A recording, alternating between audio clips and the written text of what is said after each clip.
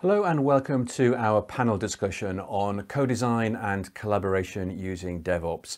I'm Guy Daniels, Director of Content at TelecomTV. Deutsche Telekom and its vendor partners have established a set of co-creation programs that address specific issues for the evolution of next-generation IMS. The NIMS project requires transparency for each software component to enable Deutsche Telekom to deliver on its time to market and total cost of ownership goals.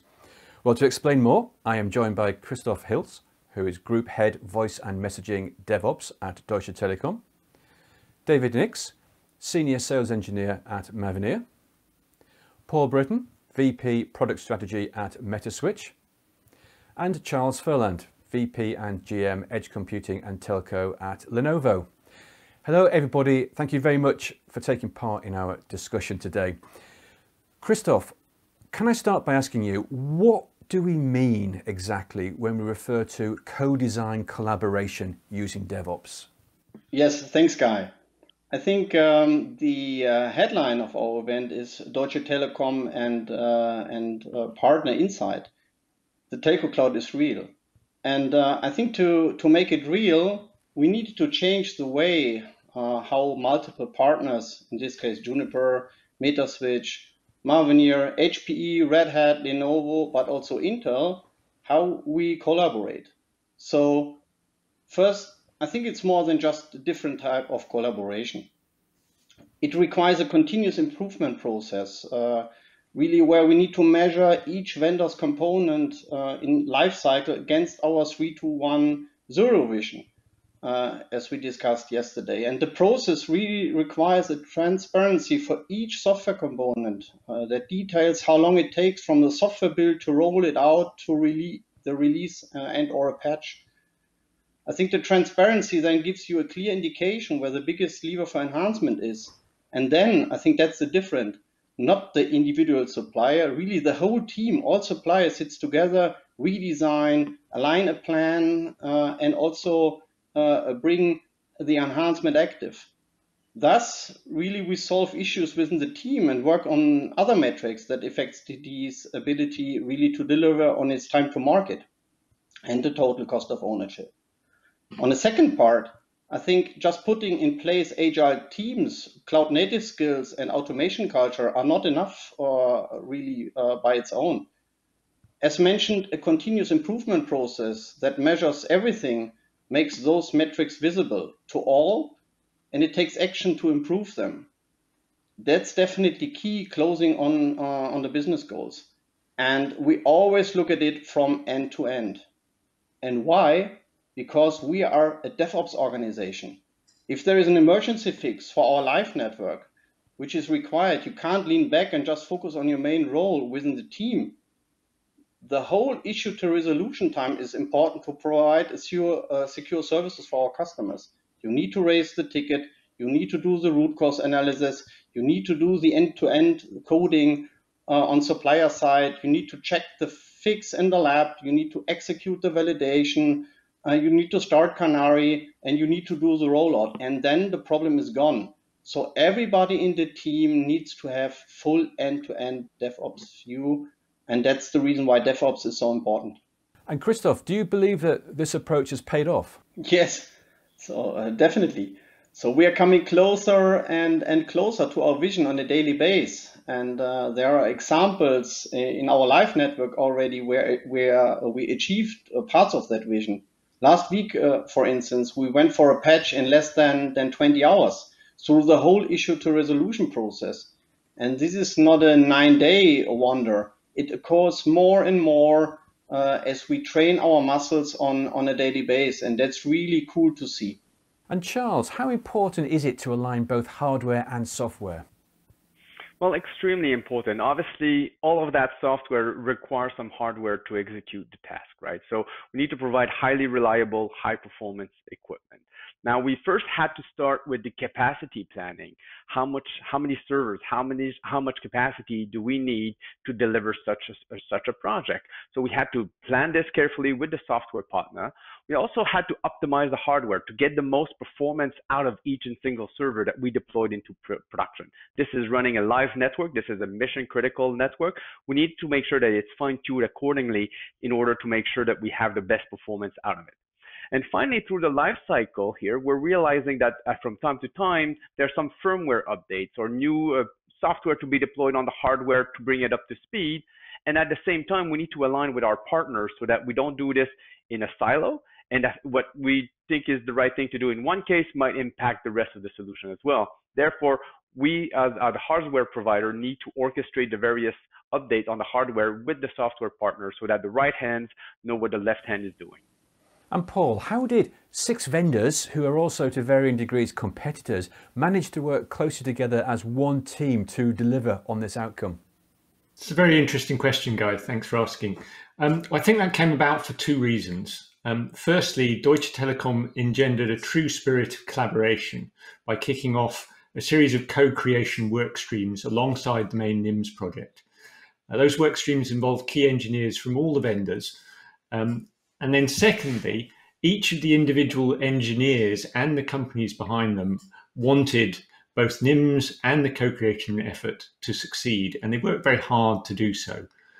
Just to give you an example, after I'd done some work optimizing the hardware footprint for our Metaswitch components, Deutsche Telekom asked me to lead the co-creation stream that was looking at the future evolution of NFV and cloud and the hardware footprint. Or as Christoph likes to keep challenging us, how low can you go? Well, that's been a very interesting project running for the past year with inputs from all parties, including Intel, Lenovo, Juniper, ourselves at Metaswitch, Mavenir, HP on automation and Red Hat as well. And that's been a very collaborative and constructive process with a lot of data shared openly between the different engineers that's gone to create a detailed report into the future optimizations that be possible, both for the NIMS cloud itself, but also for NFV more generally. And David, from your perspective, was it a challenge to work in such a multi-vendor project? It was very interesting to still working with 6 vendors in such a project. Deutsche Telekom already brought the vendors together in the early stage, where we had visibility about the plans of the infrastructure as well in the virtualization layer, so that we could ensure that everything works together and that the compatibility is there of the workloads to work in that infrastructure and layer. Also, the orchestration proof of concept that we did was also a good example of that, of working with multiple vendors in order to automatically initiate a system, right, by using all these automated framework. Further to that, the co-creation streams are also a good opportunity, and where we see that people working together to come to conclusions and optimize the hardware as well as the software efficiencies. I think that's where we look now in the part to cloud native. The diverse skills and the common motivation of the team members enables us to deliver a comprehensive blueprint that is covering the automation, the orchestration, the application layer, and that describes the NIMS migration to a true cloud native architecture. So David, what is new in this approach and what's the benefit of it? I think what's new is that from a standardization point of view, you're not only looking to, let's say, standardization from 3GPP, but also standardization in the automation framework. So you're not ending up with proprietary interfaces, but also looking to standardize interfaces if it comes down to the orchestration interfaces that you need. Of course, there's infrastructure investment protection because I can make use of dynamic scaling. You can reuse the resources if you don't need them anymore, so you're not stick to dedicated hardware. We also discuss innovative ideas in the co-creation streams that was already mentioned before, which also led to new improvements in futures and efficiencies that we can apply. And in the end of the day, this automation brings the flexibility and the speed that you need with less efforts and provides also better quality. And Paul, as David said, we're seeing several benefits with this approach, both for Deutsche Telekom and for ultimately its customers. Yeah, sure. Well, as you've seen, Guy, multi-vendor allowed Deutsche Telekom to bring together the best talents from amongst all the different vendors, and creating the strongest collection of technical abilities within a single team. That built a very secure and safe structure for the project for Deutsche Telekom within the team, and enabled a long-term resilient solution to be pulled together without a single dependency that the project was relying on, say, one vendor or one piece of critical infrastructure. So you got the redundancy of that at that level. And at a personal level, I'd just like to add, it's been fun and interesting working with all those key architects and thinkers from across the projects and different vendors. That's very good to hear. Well, let's move on to look at where we are now and what we still have to do. Charles, what are the challenges that you identified in NIMS that you have not yet solved, but which will be tackled in the next phase? Good question. And we already accomplished a lot. Let's be clear here. So thank you for Deutsche Telekom and thank you for Christoph for bringing us all together and running one of the largest projects in the live network. So thank you for this. But yeah, I think we can do some further optimization on getting more performance out of the hardware using acceleration techniques, right? There's some acceleration cards from SmartNICs, FPGAs, or GPU that could potentially be leveraged here and program the environment on the fly to have offload of some capabilities directly in some hardware acceleration to get even more performance. Furthermore, I think there's a lot of things that we can look ahead and how do we automate the operation, so AI ops type of technology, so that we can predict failure ahead of time. We can look at capacity and look at trend and analyze when and if we're going to run out of capacity, so that we can take a corrective action earlier and before a failure, and therefore have a better service to Deutsche Telekom's customer. Thank you. And Christoph, over to you for Deutsche Telekom's view. What still has to be achieved? What are the challenges that NIMS has brought up so far that we may have to look at in the next phase? I think we made great progress in NIMS so far. So Telco Cloud is real. But of course, we continuously really aim for more, and moving ahead towards our vision is definitely our target. And with this mindset, we really identified quite soon that there are challenges around the cloudification journey, which we will not be able to solve within the NIMS project timeline, because these were challenges where there was no best practice so far existing. And therefore, we created our co-creation program, as Paul and David said, where all partners like Juniper, Red Hat, Lenovo, Metaswitch, Mavenir, HP, and also Intel really become part of. And this program really has been set up to discuss and propose solutions for all of these challenges, which really help DTs on its cloudification environment to evolve in future.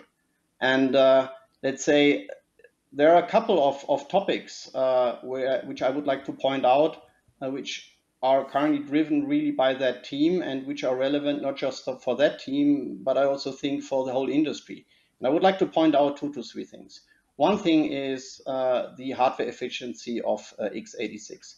So we need to optimize our current bill of material, the virtual BOM of material, the footprint, by adding hardware offloading technology solutions. So there are plenty of solutions available, as already mentioned. We have SmartNICs, we have FPGAs, we have GPUs, but there is also DPUs around the corner. And we need to see, as Deutsche Telekom and probably also as the whole industry, which one brings us the lowest footprint based on our workload, because it's partially workload depending. And yes, we also want, and currently are also already doing, cloudifying our user plane, not just the control plane part. The second challenge is the part to cloud native. So we are currently focusing mainly on VNF-based deployments, and our whole automation framework is really focusing on that at the moment. But container-based deployments are around the corner. So we also need to make sure that we are able to deploy really on bare metal. So this is also something where we're working in that group. And last but not least, the third topic is the AI ML piece of puzzle for automatic root cause analysis. And also here, our DevOps philosophy is in, because This is, if we want to achieve our 3210 vision, automatic root cause analysis is the key, and not just in the lab for the analysis of faulty test cases, also in operations, in closed loop operations. So there are a lot of things to do in that ecosystem, in technology challenges, around technology challenges. And as you can see, Guy, they are all technology topics, and we will drive them to a solution. And coming back to the panel discussion and the headline, the co-design and collaboration, I can confirm, having a look at these technology challenges, we already achieved a good status on the level of co-design and collaboration. And therefore, a big thank you to all of my partners. They are available for me around the clock. It's great support also within the team. And it's really great to see which team spirit we created during the journey so far. And Christoph, what's your key takeaway from this work? And do you think that the approach has paid off? I think let me start with the answer to the question, do you think that it paid off? The answer is a clear yes. And for me, there are at the end four key takeaways. I think first of all, let's say a combined team approach is key really to get the things done, especially when things were never done before, and even when team members are partially competitors. So that's absolutely important, combined team approach. The second is there are still many industry challenges around us, but that should not end up in not starting the work and driving these topics. The third thing is we as DT are keen on pushing the boundaries. That's part of our Deutsche Telekom DNA. So not just redo what others did, really push things where probably most of the people said, that's not possible. That's motivating us. And the fourth topic is always better, never perfect. That's really coming back to the beginning of the discussion, really permanent optimization. That must be in your mentality. That must be part of the DNA over the whole DevOps cycle. And all these topics, really, they are motivating me every morning because we can create the future. Excellent. Well, Christoph, thank you very much. And to all of you, thank you all very much indeed for sharing your experiences of the NIMS project. And for the complete picture on NIMS, please do take a look at the other videos in this series. There'll be 7 interviews in total, plus 2 panel discussions that delve deeper into the telco cloud. And watch out for news of our live Q&A program, which is coming soon. For now, though, thank you for watching and goodbye.